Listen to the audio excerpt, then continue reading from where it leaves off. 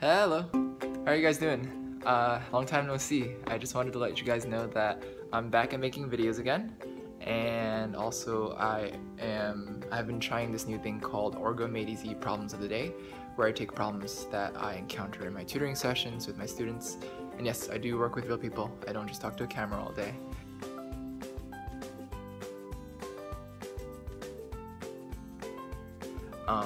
I take problems where I encounter from my tutoring sessions, and they're good problems that can pop up in your exam. I think they could be exam level questions.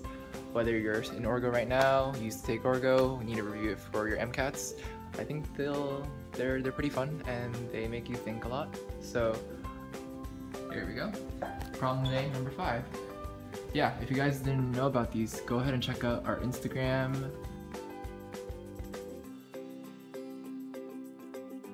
or our Facebook page, where I've been posting these, and you can find out what problem of the day number 1 to 4 were. So here we go. In problem of the day number 3, we made epoxides. So epoxides are made only to be broken open, because what's the fun in keeping an epoxide if it's not going to be broken open? So now we're going to break it open with these 5 different reagents. Yeah, take a look. Alright, and your job is to come up with the products of pathways A, B, C, D, and E, and also the mechanism behind how those products are formed.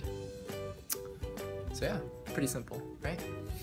And as you can see, problem of day number 10 is already made up there, which will show up in a few days probably.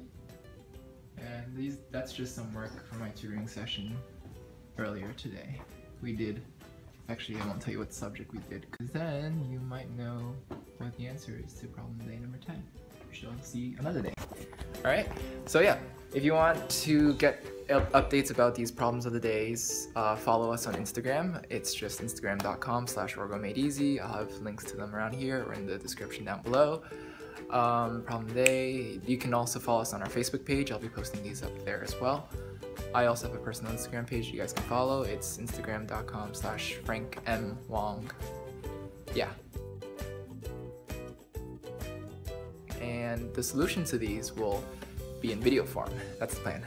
I'm hoping that I can keep up with the rate that I'm posting them and make video solutions for each of these. So this way you guys can kind of get an inside look at these problems through my mind.